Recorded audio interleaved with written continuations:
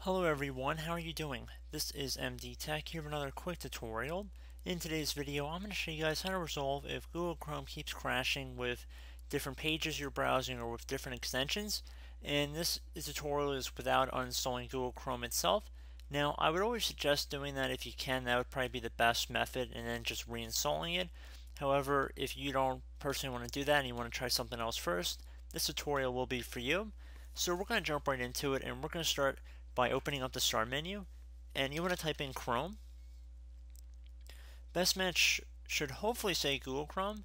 You want to right click on it, and then you want to left click on open file location.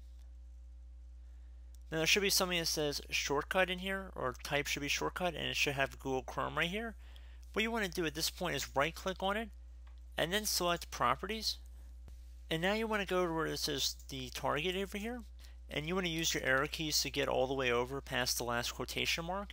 So now you want to do a space one time. So this is really important. You have to do a space after the last quotation mark, and then do -sign, no, -sign, sandbox.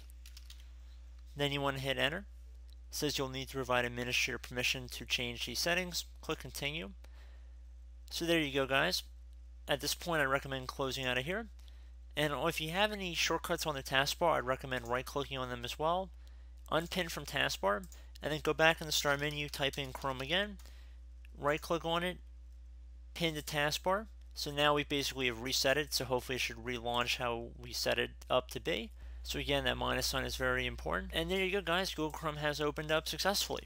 So again, I would highly recommend, if you can, try and restart and reinstall the browser first before doing this method. But I have found this is a workaround, so I just want to put that out there.